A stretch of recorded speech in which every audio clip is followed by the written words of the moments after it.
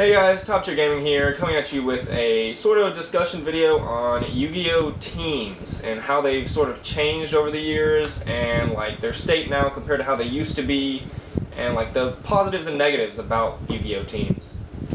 Like back in the day, in the metagame.com years, there was very defined teams like Team Overdose and things like that that used to top all these events and do very well in the game. So then they started slacking off and becoming less relevant, and for many years they just didn't exist. Yeah. About 7 now, maybe 8 years ago, when I first started getting into competitive Yu-Gi-Oh, my favorite Yu-Gi-Tube channel of all time is JT the Underdog. If you guys even remember that channel, you guys should comment, and that'd be amazing.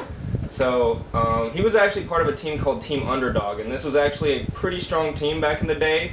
He would go to like UDE Day, and they won the Gold Sark. That was over $1,000, or was $1,000 at the time, something like that. And like people would set up their team name at tables, and like it would be like, this is Team Underdog's table, this is Team So-and-so's table. Teams were super relevant, and there was like rivalries between teams, and it was a pretty cool like sort of community that was grouped around teams, which isn't really seen nowadays at all. As of late, I think the teams have started to dwell. I think they started to want to come back. Like we have many teams starting to come back. We have Zodiac, like the biggest Yu-Gi-Oh group on Zodiac. On Facebook is the Zodiac list, and the team Zodiac has a lot of members in the in the Texas area and the Kansas area. They've done really well at events as of late. The Card Guys, which is a big channel, we've had Aaron's deck featured on there at the Mississippi Regional.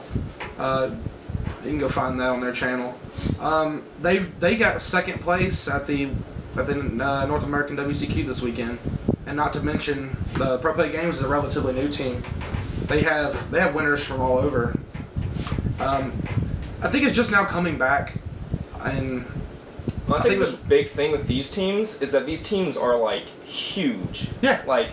So, Pro Play Games, I assume, has many but they're scattered across the United States and South America. And I assume that, I mean, the Card Guys are also huge. Yes. But, like, back then, teams were, like, 6 to 8 people of close-knit group friends, and there were many teams. Now there just seems to be, like, a few big-name teams rather than a lot of smaller-name teams. They're really commercialized because, like, the Zodiac is sponsored by Troll and Toad. Really? And, TCG, who's...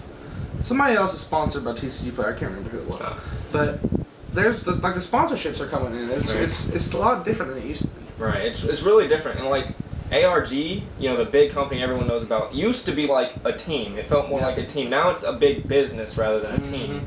And like people who are part of ARG, yeah, they have really good players, but it still doesn't feel like a team anymore. More like just a large business with a lot of good players. And nowadays it feels like the NFL, like the NFL, they're trading.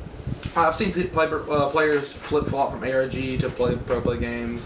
I've seen people go from the Card Guys to Pro Play back, and it's just like a team swaps. It's Team Jobber is a big one right now too, but that one's like focused around a channel, like the Card Guys is. Really, yeah. It's just that teams now are just so much like. There's not as many, and it's not as, like, an important thing. Like, back then, it was like, oh, I'm part of this team. We did really well this week. It's like, oh, cool, can I join your team? Now it's more like, big companies have these teams, and they're expected to do well. And, like, there aren't any really small, like, skirmish teams, except for, like, maybe a couple group of friends at locals that say we're part of so-and-so team, but they never really do anything. Yeah, they're local watchdog. Yeah, it's more like a local friend group rather than, like, a real team. I guess that's about it. We just want to like share our thoughts on teams in Yu-Gi-Oh, like the state of them. Like they're just not as prominent as they used to be, I think. It's a generalized discussion. Like big name teams are more prominent, but like those most tightly knit groups that go to these regionals and YCSs and put out results are a lot less prominent. Yeah.